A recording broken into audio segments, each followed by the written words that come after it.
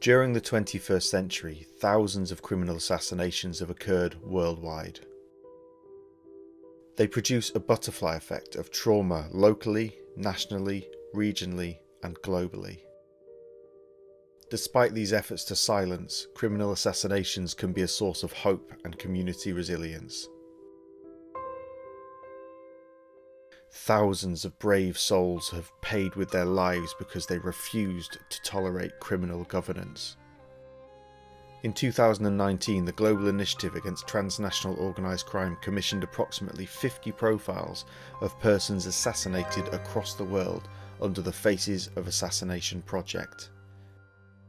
These profiles highlight places where organised crime has permeated political, cultural and economic sectors of society. Check out our website and join the campaign.